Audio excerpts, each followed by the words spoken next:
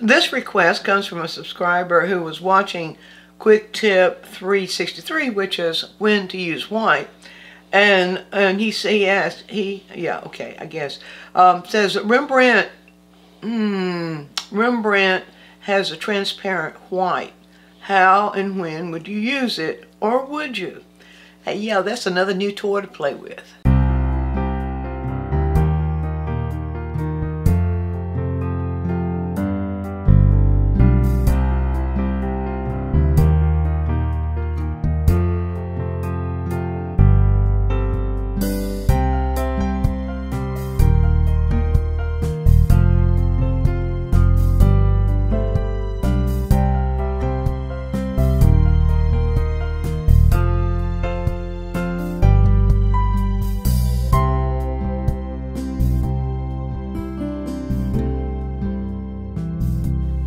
Well, this is the Rembrandt transparent white. I would like to just do some comparisons with you of transparent white and our traditional whites, and then show you some options and some ideas. The question was, how would you use it, or would you? So we'll answer that question. But first of all, let me show you why they call it transparent white, or how transparent it is. So I have on my palette here my white, which is the Gamlin titanium white. That's the really opaque white. And I put here the permalba white, which is the I guess it's half and half. It's titanium and zinc white. I don't have a tube of zinc white, so I can't show you that comparison, but I just want to show you this. And then this is the Rembrandt transparent white. So let's just do a little bit of comparison. Now, I have another quick tip on testing transparency, but this is what I'm going to do here. You can test the transparency of any tube color by taking a sheet of canvas and just use a permanent marker like this that you can find at the dollar stores or Walmart, someplace like that. Be sure it's permanent. And you put a nice black line across, and then that can show you the transparency. And so we will start out with my titanium white, my Gamlin titanium white. Gamlin is my favorite white, so that's what I use. And you can see it's very opaque. I'm making kind of a moderately thin stroke, not too thin, not too thick, just to give that a true test. You can see a little bit of that coming through, but that's still very opaque as far as colors go. Now, I'll pull the color out of that. In fact, I think I've just rinsed the brush because I want to be sure all that is out. But to truly test the transparency, if you rinse your brushes, you got to be sure and dry them thoroughly, because the solvent from the brush will get into the paint and make it more transparent, so you won't get a true test. So let's do the permalba next, to just show you the comparison there. So this is the permalba. And then I'll put just a stroke there, and you can see that has a very good coverage too. Now usually we can see that if you're using zinc white, we can see that the zinc white tends to be slightly transparent. Let me just pull that down a little bit more. Yeah, you can see there's not much difference between those two. If you want to split hairs, you could say that the permalba shows a little bit more transparency than the titanium white does, the Gamlin titanium white. Now let's test the Rembrandt transparent white, and you can see then what we mean by what they call transparent. Once again, I'm very careful that I dry that brush thoroughly, and then I'll reach in to the Rembrandt transparent white, load the brush just like I did before, and pull that down here, and you can already see that. Let's make it a little bit thicker. You see, that was a relatively thin stroke, and here make it a little thick. You see, it really does well, pretty much pass the test. I would, instead of calling it transparent, I'd call it semi-transparent, because it's not totally transparent. Now, there are other ways, though, that you can create a transparent white without buying a tube of the transparent white. And I want to show you that, too. The one that I favor is the Gamlin. Gamlin has come out with a solvent-free gel. And the gel is it's an oil painting medium, but solvent free, and it doesn't have any odor. It's made mostly of safflower oil and alkyd resin, and so it doesn't have that odor, which is really good. But you need to use it very cautiously. They recommend not more than 25, or you might say 25%. What is that, 1 to 3 or 1 to 4, something like that. But anyway, I'm not very good with math. Art's my field. So I'll put a little bit of this out here on the palette. That's the solvent-free gel by Gamblin. And now let's do a comparison.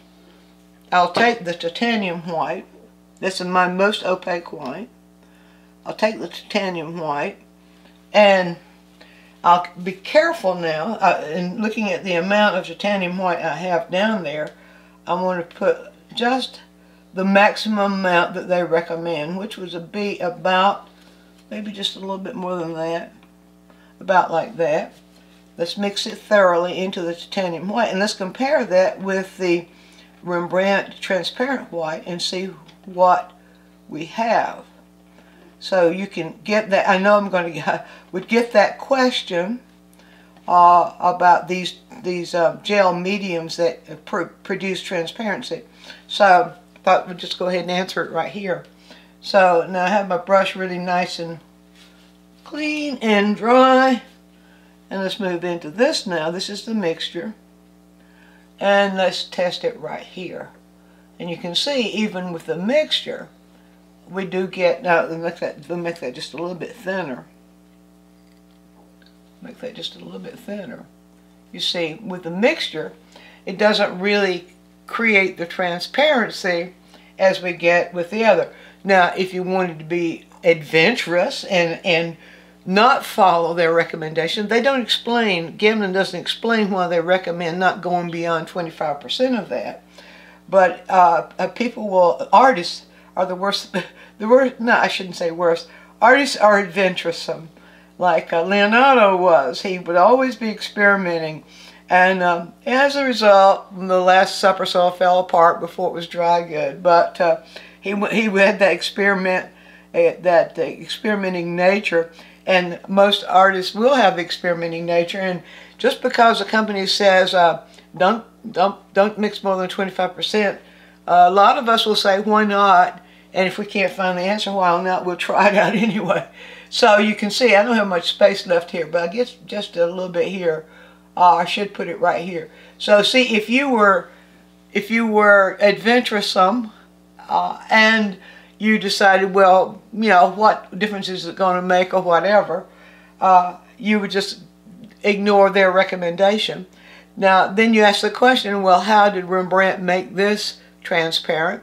Well, it says it has the safflower oil in it as the vehicle, as the medium but it doesn't tell you. Rembrandt is kind of stingy with their information of what they put on their tube, so we don't really know the answer to that.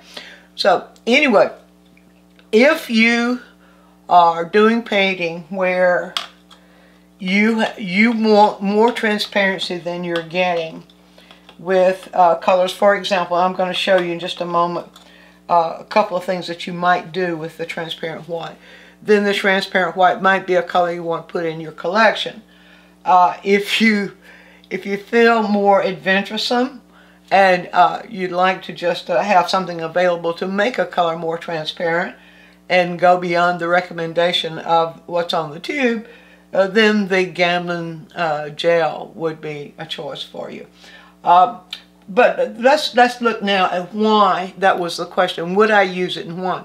I do have it in my paint, and I don't use it very much. In fact, I've never used it in a painting. But I have played with it some to see sort of what it would do, but I haven't had need for it in the painting because I usually do the kinds of things it will do in another way. But suppose this is just a demonstration that is unfinished that I did for our workshop. And so let's assume that I come back. This has been done, I don't know, several months, maybe over a year. And suppose you have painting that's already dry, which is one way that you can go. And you come back and you say, I really would like more of a misty or foggy effect in there than I have. I made that in a pretty much a sunlit day and whatever, but what if the sun is shining, but we still have some fog rising in the background? Well, in that case, you could go to your transparent white, and you could work some of the transparent white into the brush. And by the way, if you try this with just the regular titanium white, it's going to smear, and it's not going to give you the control. But you can see here now, if I decide, okay, I would like to have some, got almost too much in there.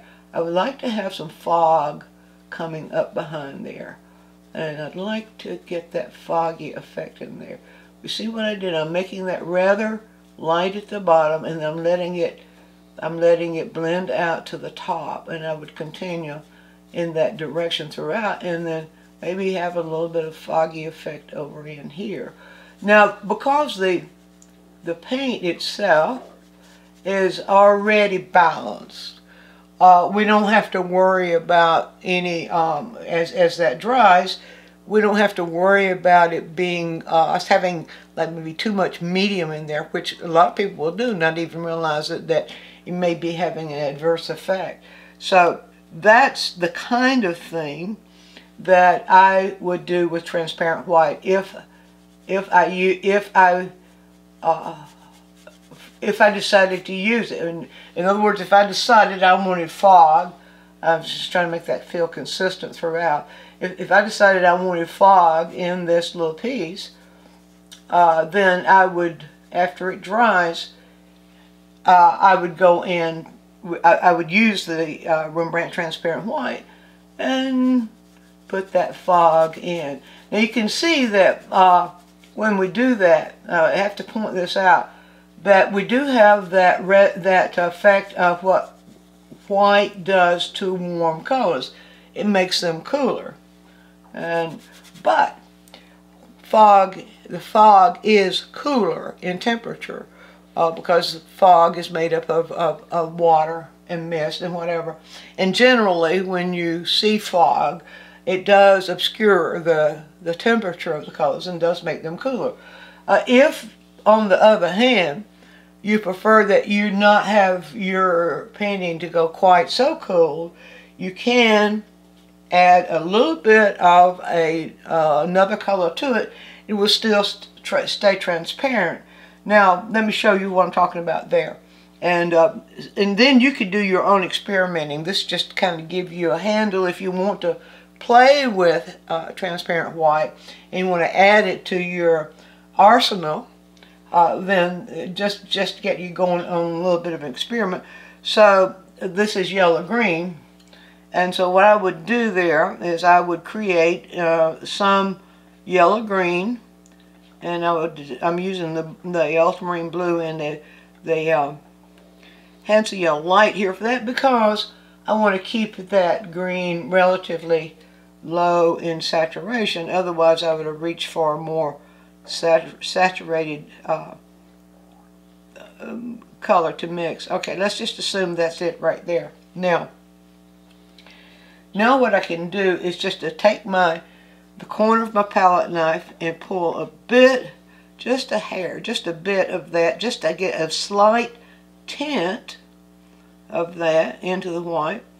And let's see, and I'll hold that up. Now you see that still feels relatively cool.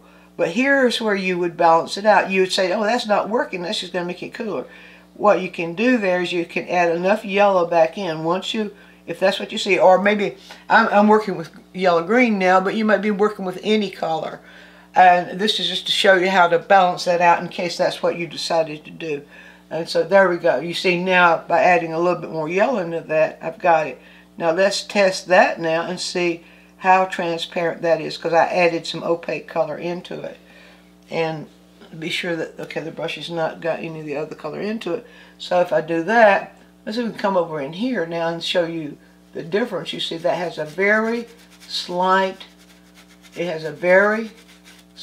more, a little bit more warmth to it than this does.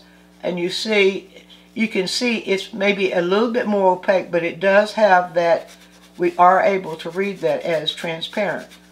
And we can see the images of the grass blades and whatever through that, so we can see that it does give us that transparent effect.